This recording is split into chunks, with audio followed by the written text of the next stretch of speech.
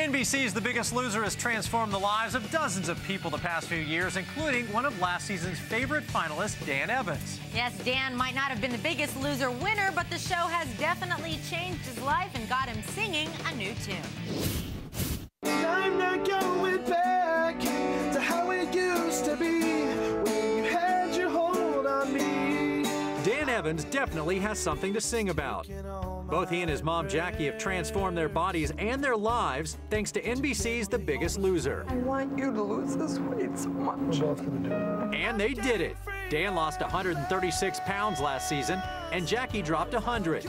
Dan's physical victory gave him the confidence to go all out and pursue his dream of becoming a country singer. There's no more looking in the mirror at somebody I don't recognize. One of the biggest things I took away from being on The Biggest Loser was a new sense of self-worth. I always knew music was his passion.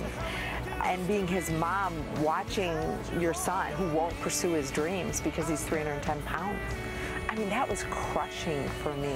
I am so happy for Dan and what he's accomplished. Finally, I reached the end of the big, long journey.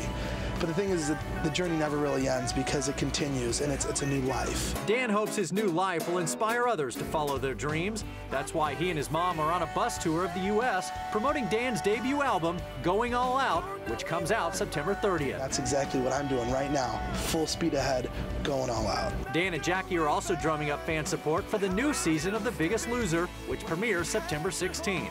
One thing I can say to the new Biggest Loser contestants is it's going to be horrible. You're going to want to quit, but when it's over, you're going to thank yourself because it'll change your life forever. Dan's living proof that being a big loser can make you a big winner.